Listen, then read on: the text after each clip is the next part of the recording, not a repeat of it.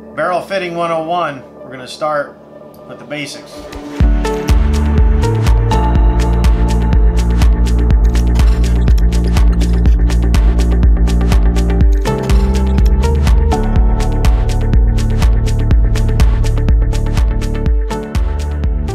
Hi folks, Bob Server from Fusion Firearms. Okay, today we're gonna start with some basics.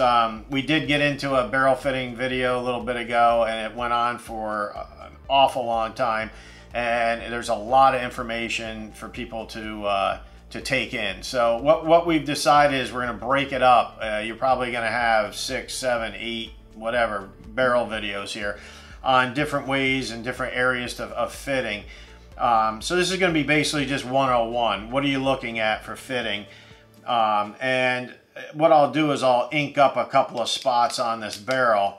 But basically, again, for most people's application, which is going to be, you know, combat shooting, recreational shooting, you know, some target shooting, you're gonna be able to fit one of these if you have some basic hand skills and some basic tools.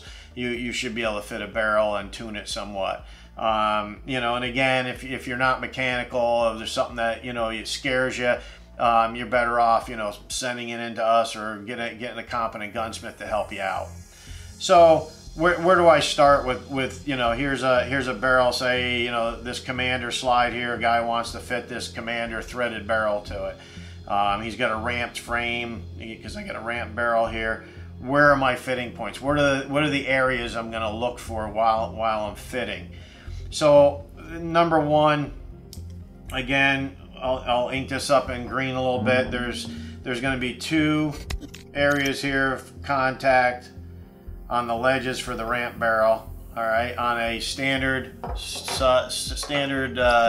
barrel with no ramp, you may end up hitting in this area here.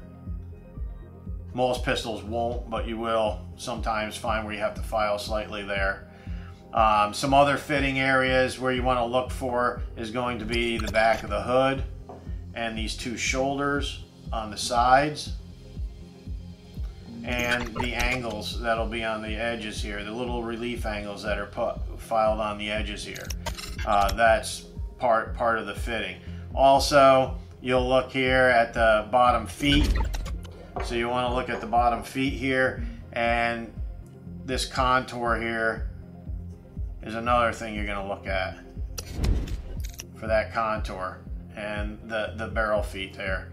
And you may have to fit this barrel foot area here. Also in consideration is going to be your link. What link size do you want? Again, I generally prefer setting with one of our Fusion match barrels. I generally like to set up with a number 3 link and start there. Depending on, you know, how worn the pistol is or how tight the pistol is, you may want to adjust the length, but I generally like to stick right around the number 3 length. Once in a while you'll see I'll go for a number 4, but generally a number 3 is really the way to go to set up with, for the most part, for most people's standard fitting. So you'll have these sides. The other considerations you will have, you know, your locking lugs. You really, I have seen a lot of hard fit barrels where you got a monkey with these locking lugs and everything.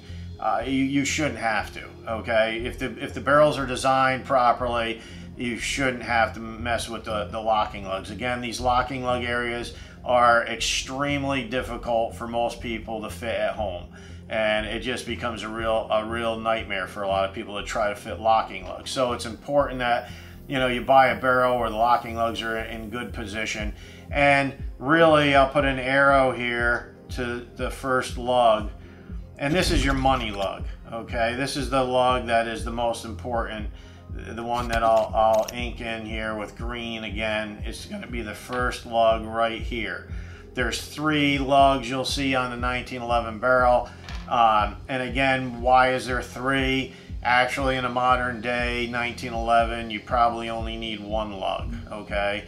If I was going to redesign the 1911, I would design it with 1 lug. That's it. That's all you really need. Also, you'll notice if you ever see military match pistols, they take these lugs right off. Boom, gone. The reason these lugs were designed in the pistol to begin with was in the beginning, the 1911 slide was totally soft. It had no heat treatment other than a few positions. There was a few spot points on the slide that were hardened, induction hardened. Other than that, the slides were dead soft. So they just allowed the lugs to work themselves in until they kind of seated themselves, and that's why they put 3 lugs on.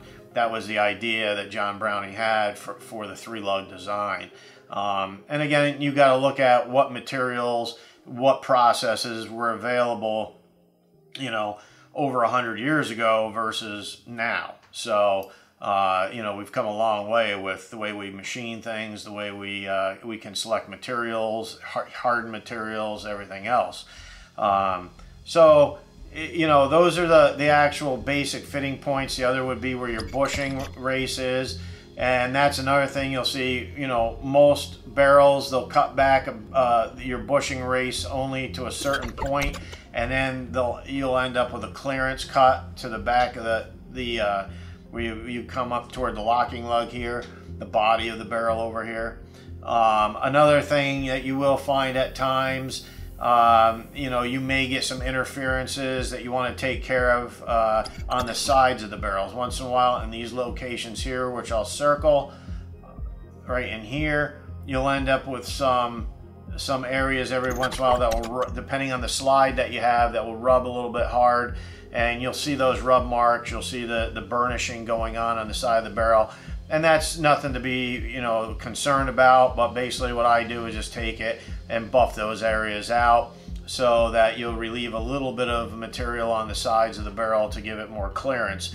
I don't like to see the barrels binding in all different types of lockup points. You know, you'll see some people that'll want to try to, you know, hard fit the barrel with 5 different lockup points. Well, eventually, because of the hardnesses, differences in the materials, and you know, you'll even get slides with hard spots in it, soft spots in it, you know, especially on production models that they're making thousands and thousands of them. You know, you will end up having areas wear before other areas, causing those lockup points to end up changing the dynamics of the pistol, you know, as you're using it. So, I'm not saying it's going to be an unsafe condition. That's not it. It's just going to continue to change the dynamics of the pistol. So one of the things that you're looking for is consistent lockup. Consistent lockup all the time, and not really worry about, oh, do I have eight points that I'm hitting on here, or 6 points, or whatever. You know, there are a few points. I like to see a couple of contact points, either on the side or the top of the hood. You know, on ramp barrels down in here, I like to see a little bit once in a while, at least on one of the contact points, either vertically or horizontally. And then the other I like to see is just going to be a little bit of rub, you know, but again, not too tight where you're going to create binding, but where you can actually put a little bit of thumb pressure on your link in your barrel feet and be able to move this consistently with the slide stop pin. Again, another thing, your slide stop pin is something to take into consideration. Why? Because you're going to find slide stop pins of all different diameters. You know, you're going to find them down to 198 all the way up to 201, and a few thousandths on the lugs can make a drastic difference if the gun is going to be binding when it's locking up, or, you know, or you're making it all the way to, you know, the back dead center of the feet for good lockup. So we'll show you some close-ups of a few of these areas on these barrels, and that should help you. You know, and then again, we'll get into more detailed fitting of each area and how you do it at home. And then from there, we'll get into the areas where, again, the feed ramp, you know, how you want to condition your feed ramp, depending if it's a ramped barrel or depending if it's a non-ramp barrel, how you're going to condition the feed ramp or the throat of the barrel itself. How are you going to condition that throat so that, you know, you have good and reliable feeding? And there's a lot of components you know, involved in that also, but we'll go over that in a later video. So I hope this helps you out. It'll give you the basic fitting points of what you want to look for, what you don't have to look for. You know, and again, depending on what type of pistol you're trying to build, and what your application is, you know, that gives you some idea from these fitting points of, you know, what to look for, what to, you know, try to, you know, make contact a little bit better, and other areas that, hey, I don't really have to sweat it because this is going to be a recreational pistol. I just want it to feed well and have fun shooting with it. So again, hopefully this helps you. We'll see you again. Thank you very much from FusionFirearms.com.